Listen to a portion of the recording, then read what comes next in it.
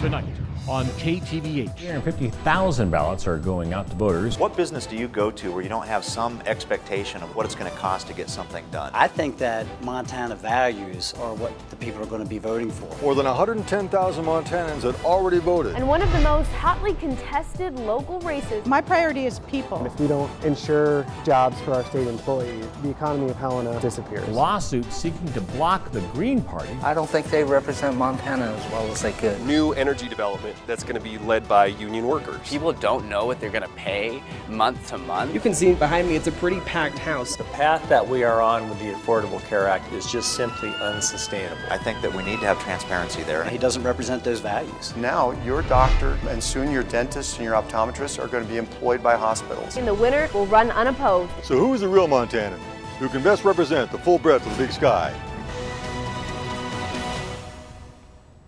Good evening and thanks for joining us tonight on the news at 10. I'm Mackenzie Frost.